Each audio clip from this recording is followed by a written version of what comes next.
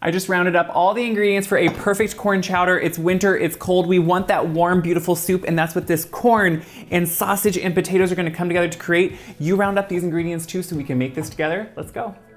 A corn chowder soup is really honestly pretty easy. It's a chowder, so we are gonna have some potatoes, but what we're gonna focus on is the corn. Now I'm using my homegrown frozen sweet corn. You can use canned sweet corn, purchased frozen sweet corn. Now, there are two types of corn chowder.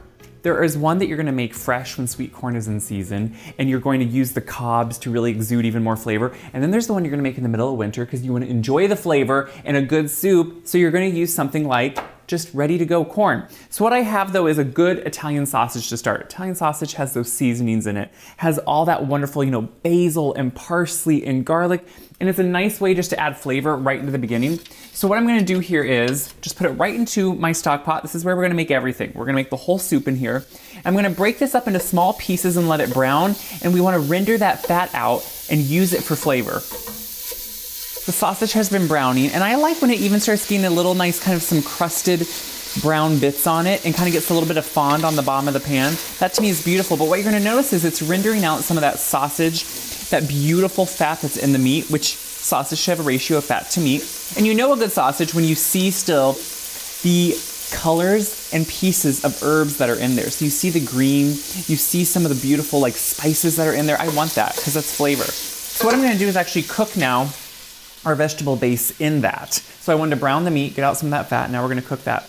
So I have some celery going, and I'm just breaking it down into a little bit smaller pieces. Now I'm not someone, I will admit, I don't mind saying this about myself, I don't love raw celery, but I like it in things. I like it cooked, and I like it to be about the same size as any other vegetable I'm gonna put in. So I broke these celery down, and you can see how easy it is then just to go through and give them a nice chop. So what we're doing here is gonna build flavor. We have the sausage, we have that rendered fat now to cook this in, but we're gonna build that further by these vegetables. So we have onion, celery, and some red pepper. I like the mixture of those together, and I think the red pepper, honestly, it adds good color. I think sometimes we eat with our eyes too, and having that color is important. So what I'm gonna do is start putting these in. I'm gonna let them saute in that fat that was created from that sausage. That mixture of the vegetables now is getting softened and nice and sauteed. So what I'm doing is just finishing up getting my potatoes ready. So the potatoes are gonna do two things. One, they're just adding a nice texture, heft to the soup. They're a nice hearty thing to use. We're not doing too many, but what I am also gonna do with this last one that I'm peeling here is I'm going to cut it slightly different so I can easily remove it and blend it so we can get the right kind of texture and viscosity in our soup. So what I'm gonna only do with this is just kind of do it in some nice strips. This is gonna be easy for me then to fish out of the actual mixture and know I'm gonna blend it with everything else, with some corn to actually get a nice, beautiful mouthfeel. And I know that sounds kind of odd, but what that does is instead of thickening it with a flour or with something, what we're gonna do is thicken it with some of the corn over here. So you can see we have quite a bit of corn. Some of that is gonna go in here right now. I'm gonna do half of our corn, and I'm just going to eyeball that and put it right in. So your corn may look different if you use canned from the store or whatever you have. What I'm gonna do now, see how this is just looking beautiful and rich and hearty? We're gonna make sure to salt it well, because at this point, we're gonna make sure that we start seasoning every layer, put in some pepper, and now I'm gonna put in my stock. So I'm using a chicken stock, and what I'm gonna do is just make sure to put it in here, and this is going to start the process of cooking these potatoes, of starting to really build the soup. And then we will finish by blending that milk with some potato and corn to add that final layer of flavor. As it's coming to a simmer, I'm gonna put in some herbs, just a nice sprig of thyme, let it whole, you can pull it out later, and some bay leaves. Again, they can be easily pulled out. We're just gonna put them right on top. We're gonna cover, let it simmer until the potatoes are just beginning to tenderize. This has been simmering away, and you just wanna do it until the potatoes are tender. Now, what I'm doing, notice why I cut this one potato slightly different. Look how easy this is just to find the pieces and pull it out. Now, how do you know when a potato is done?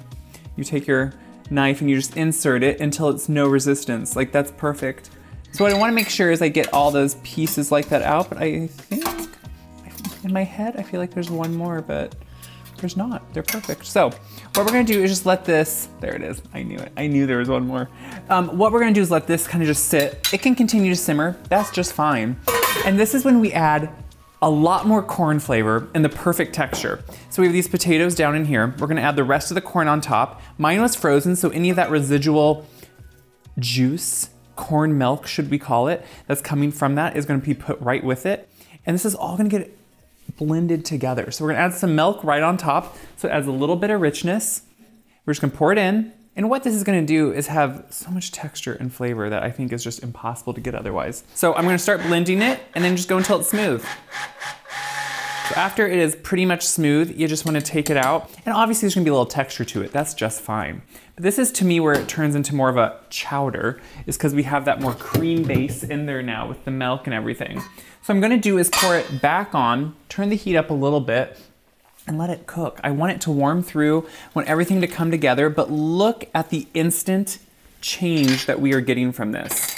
We're getting a beautiful, creamy soup without any cream. It's just milk and that potato and the corn. So we're gonna stir this together, let it cook a little bit, and serve it up.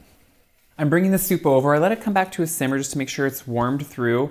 It's a beautiful soup. And what I do wanna do is make sure I pull out now that thyme sprig we put in there. It did all of its work. A lot of the leaves actually came off, which is perfect.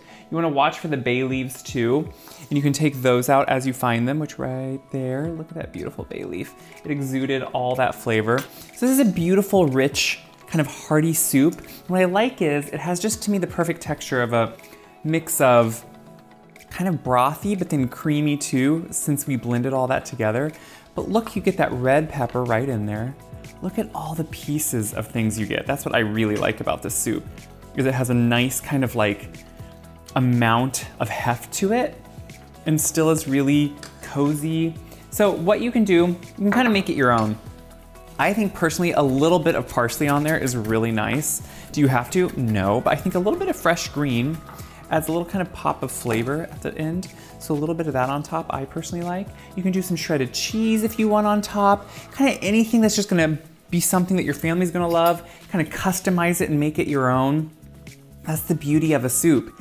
And then you can just enjoy. Now obviously this is piping hot, but I burned myself before. Okay. For people that think parsley has no flavor, when you put it fresh like that, you get a head of parsley and it's beautiful. So what I love about this, there's the perfect ratio of creamy without being too rich. It's not just like you're eating a cream. It has a little bit of that milk in that broth that works together perfectly. It has wonderful pieces of potato. The sausage, pick a good quality sausage. That's gonna be one that has more flavor. So if you can find a local one or a house-made one, that's gonna be delicious. The pieces of corn.